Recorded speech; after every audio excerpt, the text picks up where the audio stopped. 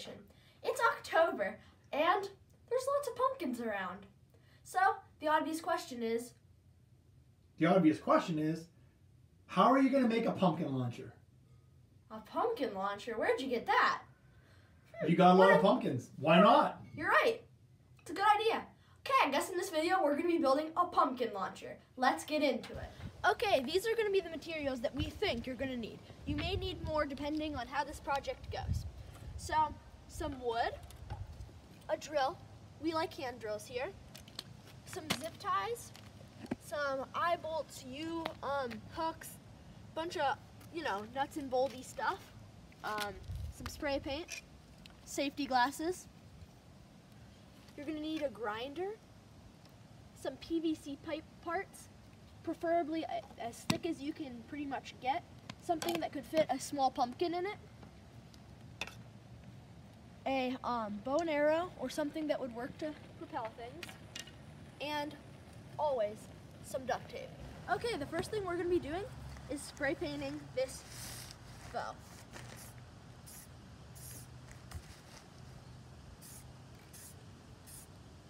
Okay, we just finished spray painting our bow black. It looks pretty good.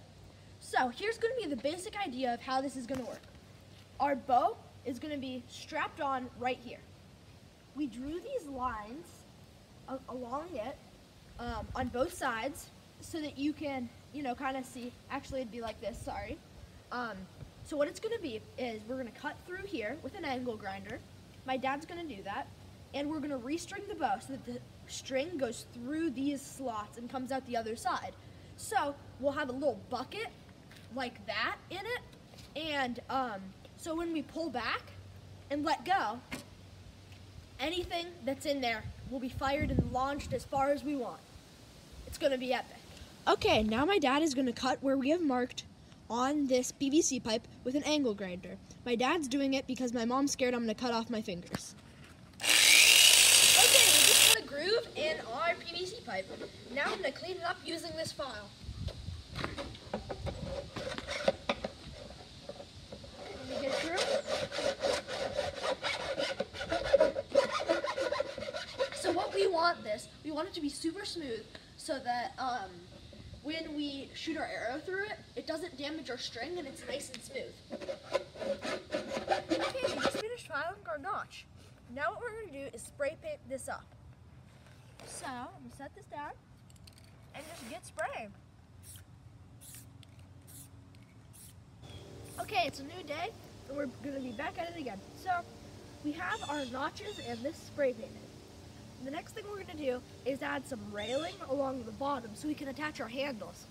And for our trigger, how that's going to work, we have some coat hanger wire and we are going to, so our string will be resting in this notch, and the plan will be that this will be coming out and around, and when we pull the trigger back, it flicks the wire up, causing it to go forward and shoot our pumpkin or whatever we have loaded in there.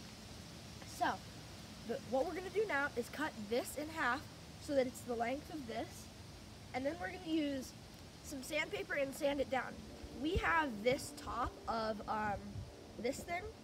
It's the same circumference, so as we sand, this will rest on our pipe really nicely so it doesn't swivel at all. And then we're just going to get sanding and cut this in half. Okay, we just made a mark for how tall this is, and it's going to be the same length about. So what I'm going to do now is saw on that mark.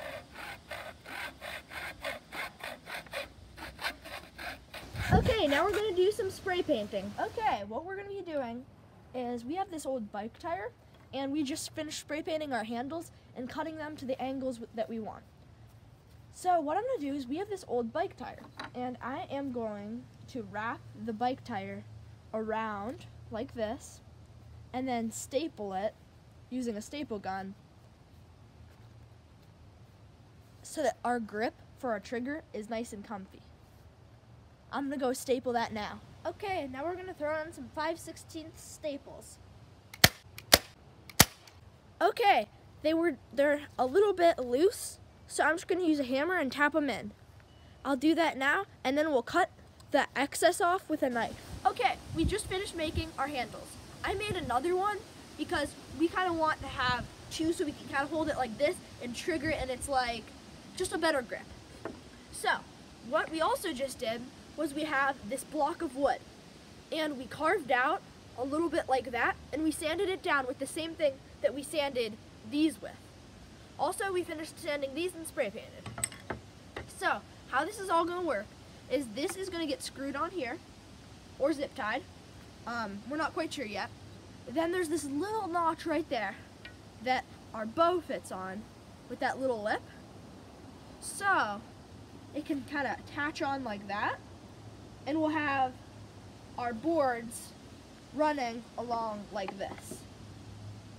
So we're just going to screw all that in, and we'll do a test run sort of thing.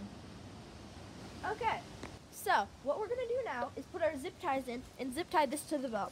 These are each like 75 pounds each, so 3 of them should be more than enough. So what we're going to do is zip tie this all in together. So I'm going to squeeze that. Get my first one ready.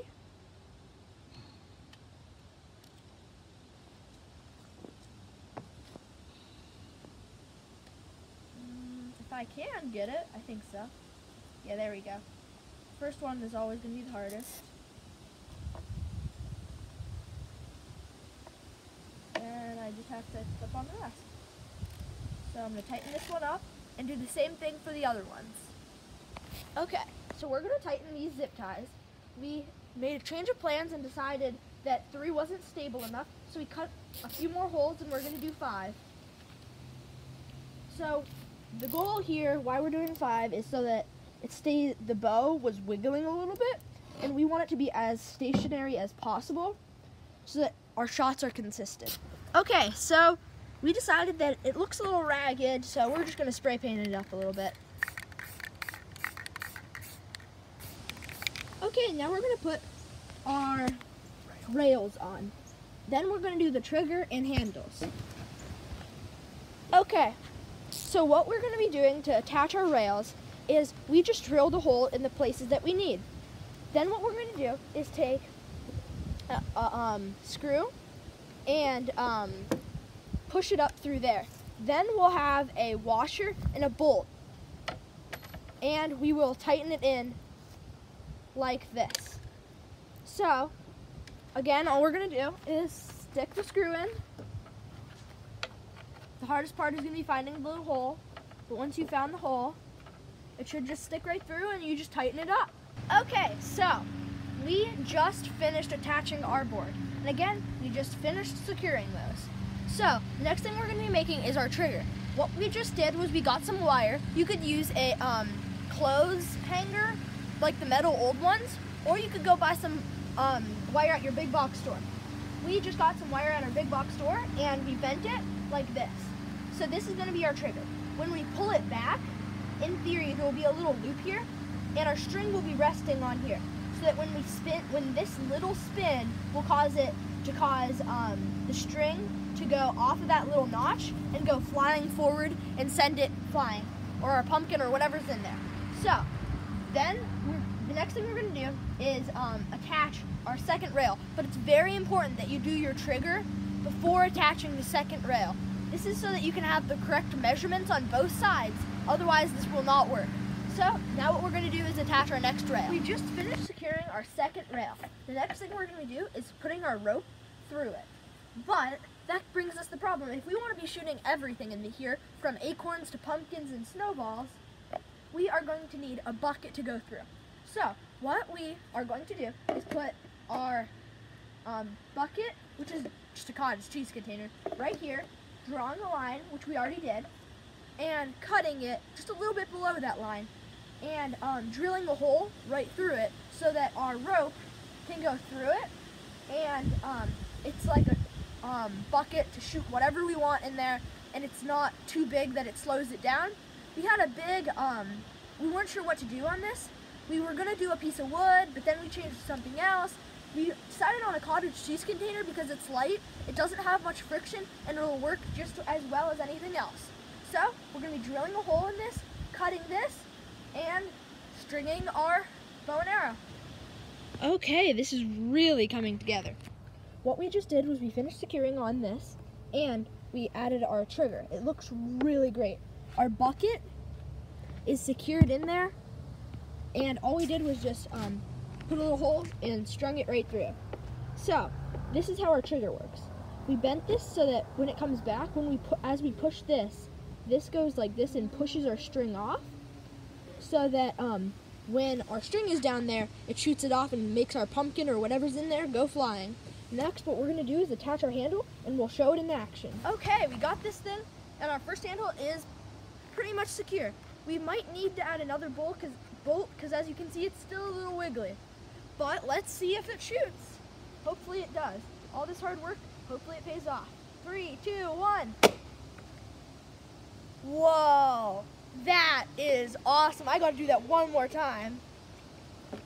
Wow, this thing is going to be so much fun to use. Like, that's so cool. Wow. Okay, so as we were testing it, our cottage cheese container, it did not hold up. If you can see, it kind of broke through there because the string, it was just too much force for the weak cottage cheese container. So we obviously cannot use a cottage cheese container. So we're gonna have to take a break and come up with something else. While we were waiting, we put on our other handle though. This feels pretty good and it looks pretty good. We're just gonna have to think of something else that we could put in there that would work kind of like a cottage cheese container.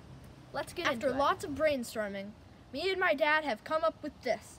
It's a piece of wood where the bottom of it is cut out just a little bit so that it's a circle and it doesn't hit our screws at the bottom. Because that was another of our problems with the cottage cheese container. It would hit the screws on the bottom. So we're gonna use this jigsaw to just kind of cut out what we have marked in Sharpie. Also, we are going to use some wax from this candle and these, eye hooks so that our string can go in the back and we don't even have to drill a hole. We'll just put our eye hooks right into here and our string will run through them, and we'll kind of, when we pull our string back, it'll go back and launch it just like the cottage cheese, but much stronger and less friction. Okay, my dad just finished jigsawing that. He did it because, well, I'm not allowed. So we're going to use some sandpaper to smooth it out. Okay, one more change of plans. So, our piece of wood actually kept flipping inside of our tube. Like it just wouldn't stop spinning. And if we were going to shoot acorns or pumpkins or really anything out of this thing, it really shouldn't flip. So what we're going to do is take our cottage cheese container from earlier, put this right on here, and screw it just like in there. So that our thing, like, it just physically can't flip, and it won't rip because of our wood. So it can't flip or rip. We're just going to screw the cottage cheese on and get going. Okay, now to test this thing. We just finished putting on our sights. These are just some eye hooks that we angled from a small one to a big one. So we're going to throw a pumpkin in and try it out. And pretty much anything that will fit down this barrel, I think will launch. Alright, I'm going to take a step back actually, because this thing is pretty powerful. You ready? 3, 2, 1. Ooh, that was close. I just have to adjust my aim a little bit. It can shoot really, honestly, anything. It can shoot bouncy balls. Oh, that one hit the target. It can shoot baseballs. These are heavier, so you're probably going to need to be a little closer distance. It can even shoot acorns. 2, 1. Oh yeah, that is so awesome. Whoa, that pumpkin launcher was awesome. Pumpkin launcher? That reminds me of a joke. Oh no. What's orange and faster than a freight train? What? Da-da-da-da-da-da. Super pumpkin. That was absolutely awful. But you know what's not awful? What? Some fan art that Mr. Wizard 519 made me. Wow, that fan art was totally amazing. Make sure you subscribe, comment down below, and smash that like button. Thank you so much for watching, and bye!